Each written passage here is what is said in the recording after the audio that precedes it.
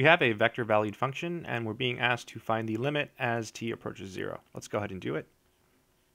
We'll start by replacing r of t with what it actually represents. So this is the limit as t approaches 0 of 4ti minus 1 over 1 plus tj, and the tangent of t times k. At this point, it looks like we can evaluate each of the components at 0.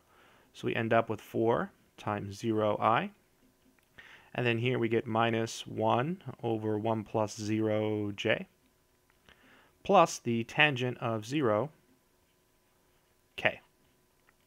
4 times 0 is 0, so we get 0i, which is just 0.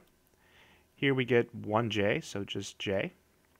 And the tangent of 0 is 0, so we get 0k.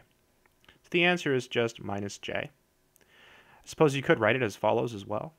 So 0, negative 1, comma, 0. And that is the limit of the vector valued function. Pretty easy. I hope this helps.